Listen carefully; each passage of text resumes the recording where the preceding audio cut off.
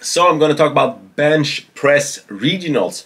We had 10 guys from my powerlifting club showing up and competing, and I'm going to talk about all of them, not just one that did a good meet. I'm going to include everybody and say what I think they did good and what I think they did bad. Some of them I can't talk that much about because some of them were like training hard leading up to the competition, and some were just more cruising around or had other things going on in their life, so they couldn't train like full bore into the competition. I have made the list here, so I guess I'm just going from the top to bottom on it. First name is Rasmus. Rasmus is a guy I've known for a lot of years.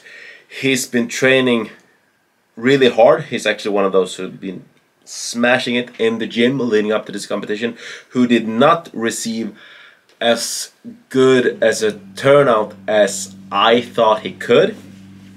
And the big thing there was technique-wise. His training has been going really. He's trained lighter than ever before, and just for context, Rasmus is a guy that's been competing since January, I think, of 2012, so he's been going at it for a while. He has collected all the newbie gains he can. He has a PR in the 93 kilo class of 180 kilos in the bench press.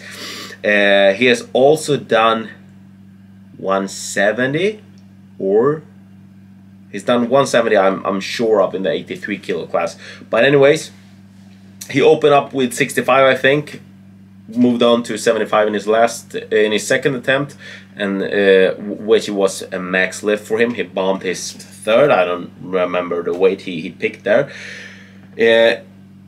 Leading up to this competition, he hit 36 reps with 100 kilos in the bench. I didn't see a video of that, so I can't say if there were clean reps or so, but I have seen some videos of him training. The thing is, we haven't trained together in a very, very long time, so I haven't been able to give him pointers on the technique, but the numbers I've seen has been really good.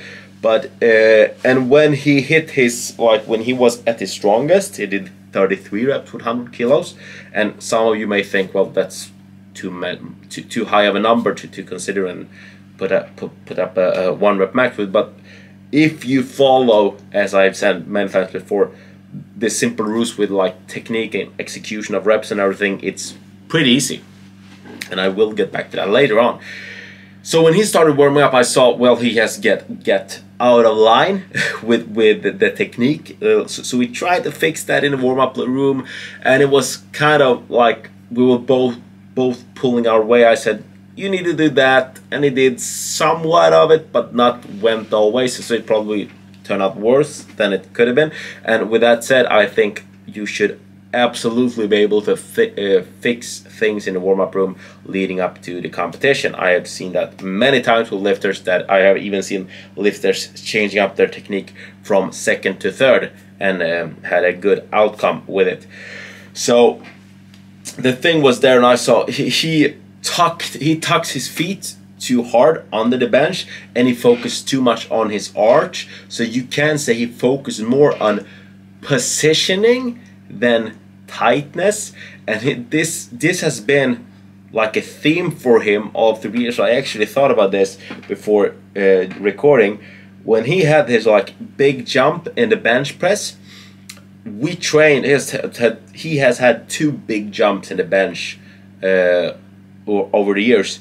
One was in like the end of 2017 leading up to 2018. He went, I think his competition PR went up like 10 kilos, and from that on he also kept pushing it. So his touch and go bench, he didn't get to put out on competition what he could because he kept pushing his touch and go bench. But like, I think the heaviest he had benched at the time was, well, his competition bench went up 10 kilos. We can just keep it there, and it was still in the 83 kilo class under that time, from being at like 150 to 155 for I think 2.5 years. We jumped just in a couple of months. We trained together. The main thing there was technique pointers we worked on. Later, again, we had this. We trained together in the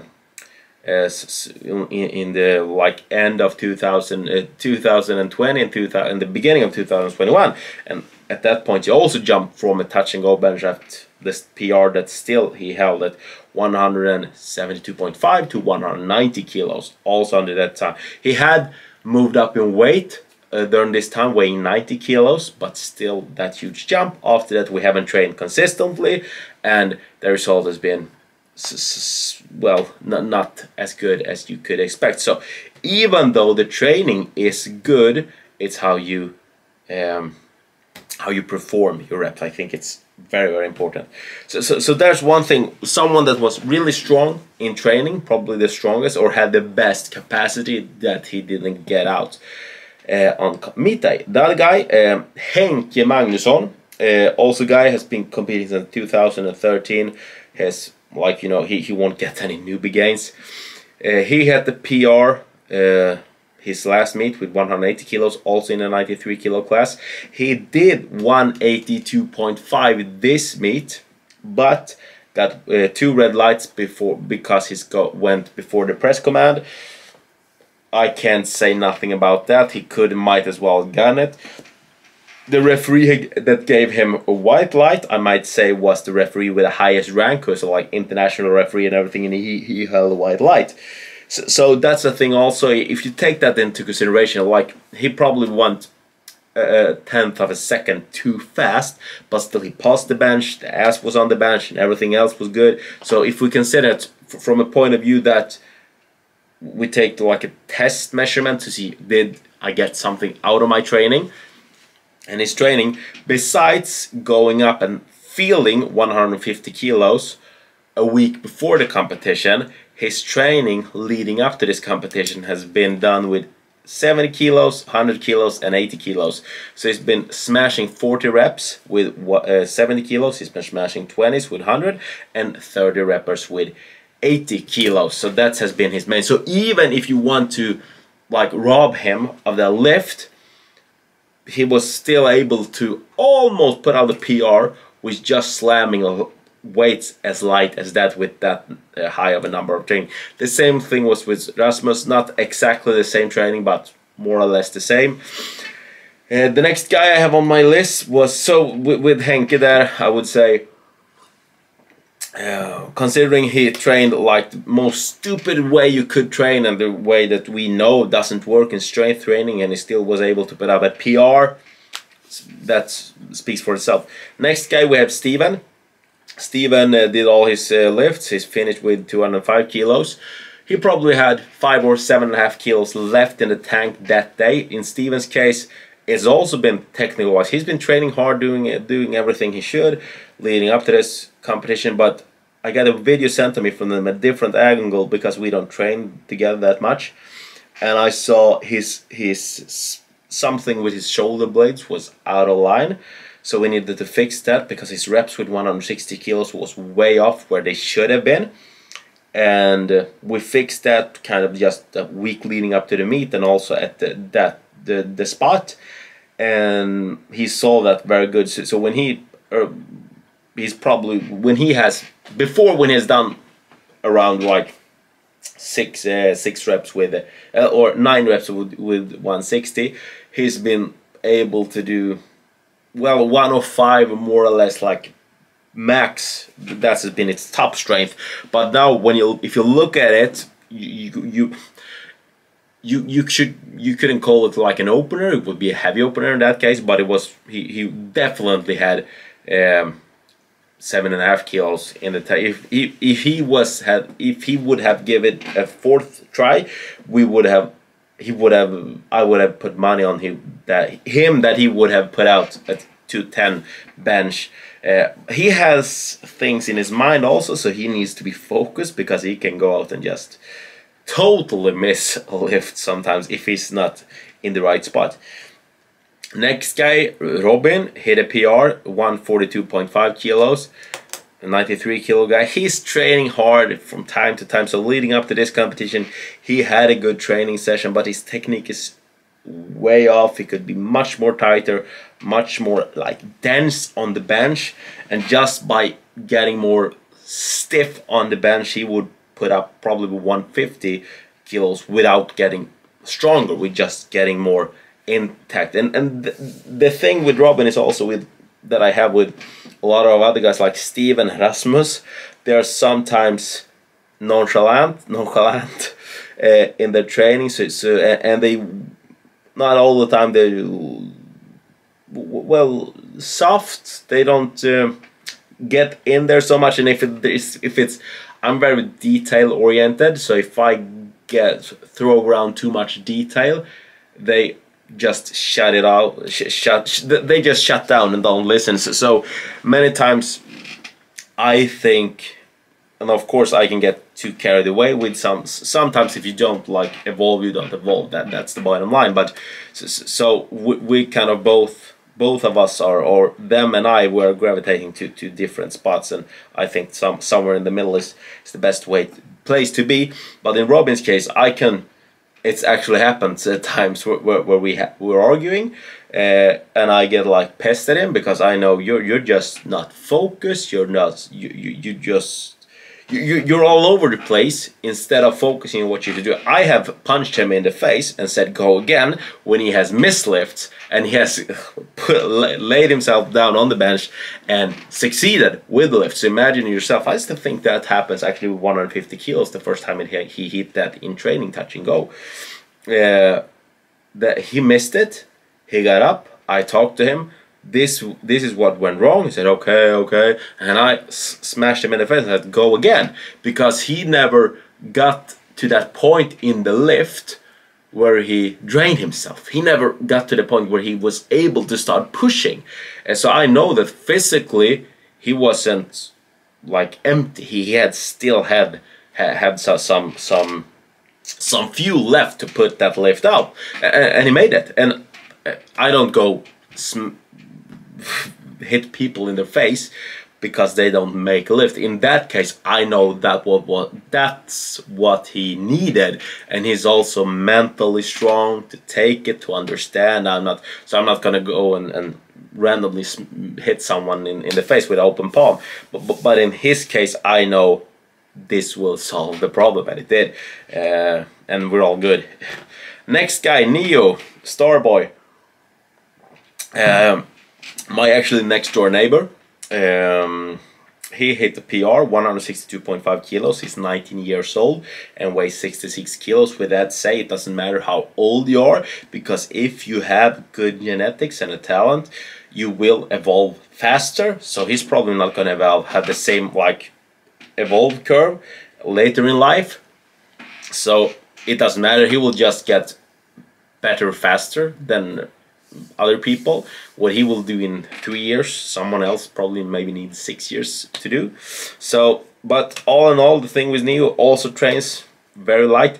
The heaviest Neo did in training was a single at 120 kilos since his last meet. That's the heaviest. So that's 73% of the weight he lifted. So 73% is the heaviest he touched for one rep. And if you're considering like, well, so that's 73 kilos, 73%. The heaviest weight he trained at was 112.5 kilos, touch and go reps. And if you're considering that like bench press pause is a variant of bench press and touch and go bench is the real bench press. So if you take that into consideration, maybe his max the touch and go bench would be 170 kilos, so his percent is actually lower than what 112.5 kilo is of 162.5 kilos. Just a detail, but still.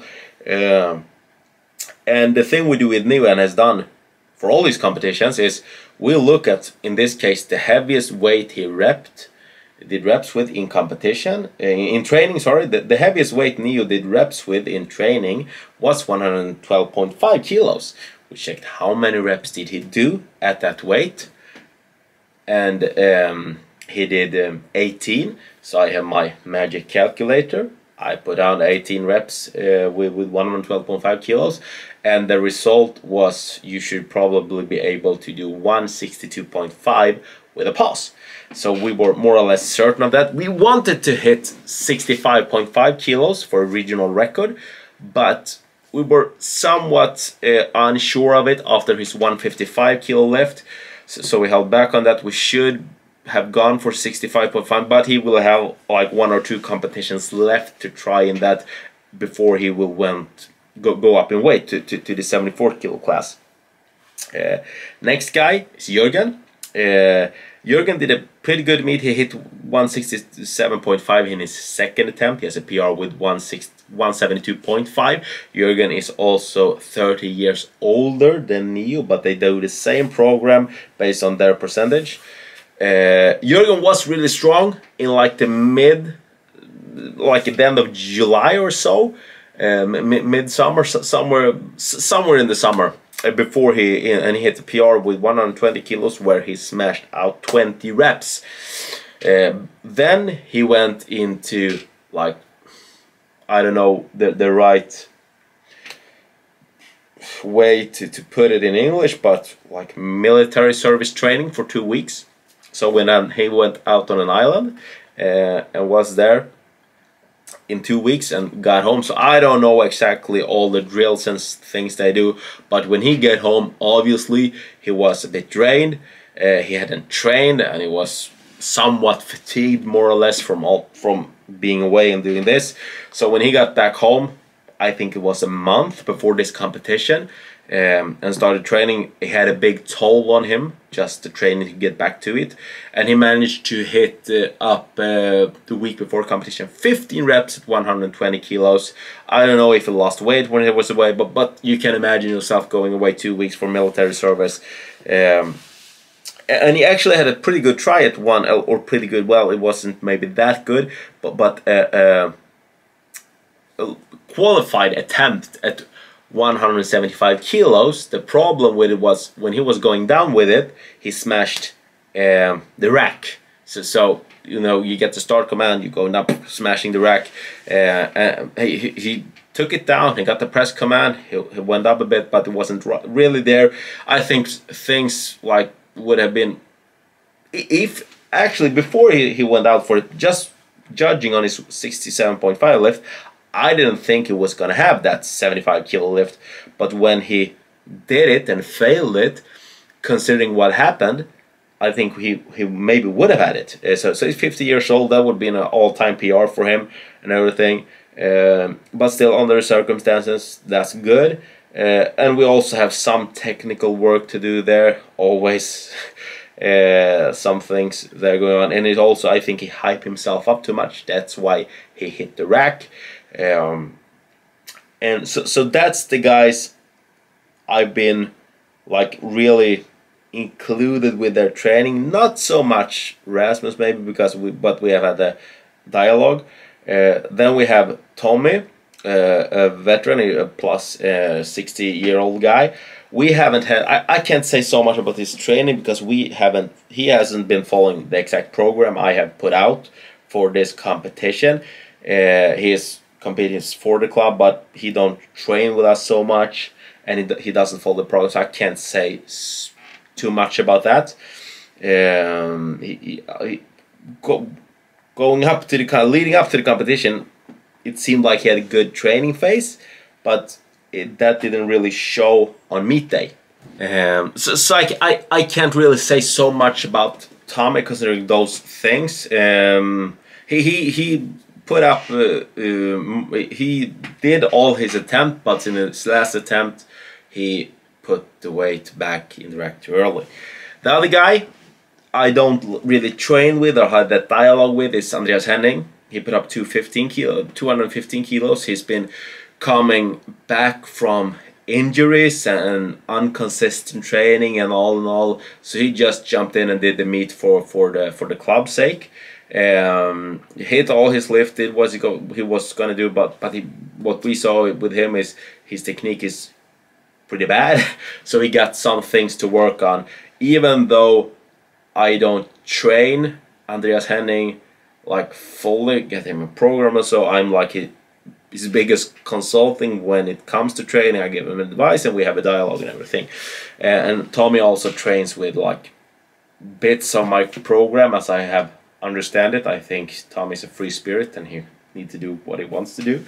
The other guy is my little brother Jonathan. He hasn't really been training that dedicated, been sick also leading up to this competition, so you can't say much about that. Like if you train complete like 8-12 weeks for a competition, that's one thing, but if you train here and there when you feel about it, when you feel for it or so, you can really expect that the best results from that.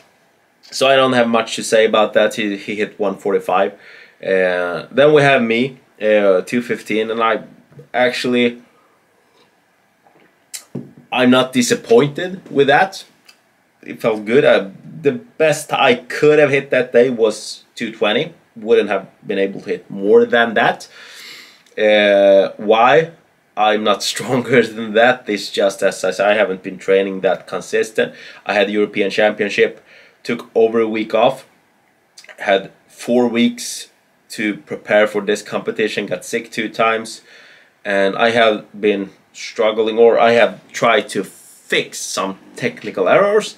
I have managed to fix those, and leading up to the competition I hit 45 reps with 100 kilos, which told me I could probably do 212.5 with a pause, but I thought I can do more, because when I did that 45 reps with 100 kilos, I was a bit fatigued. So I know I won't be in this shape on the competition day. So I know, well, 212 is like that's a 100% guarantee, and I hit 15.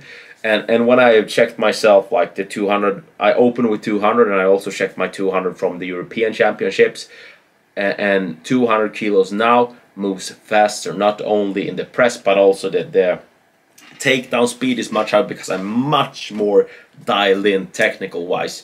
So I'm confident in my training now for the first time since Worlds, more or less.